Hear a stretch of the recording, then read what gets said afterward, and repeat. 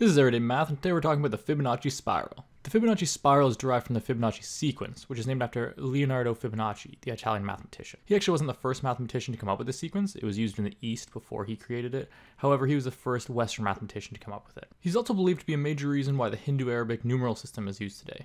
That's the numbers that look like this. Anyway, the original Fibonacci sequence began with the number 1, and then another number 1, and then each consecutive number was derived from adding the last two numbers. So 1 plus 1 is 2, 2 plus 1 is 3, 3 plus 2 is 5, and so on. So if you start with square size 1 and add another square of size 1 beside it, and then you add another one of size 2 beside those, another one of size 3 beside that, and you draw a spiral, that is how you get the Fibonacci spiral. Now, although it seems like a fairly arbitrary idea, it's actually observable in many places in nature. For example, let's take a shell. If you look at this shell and you compare it to a Fibonacci spiral, you'll see that the shell follows the spiral perfectly. Now, let's take it to a bigger scale, and let's look at a hurricane.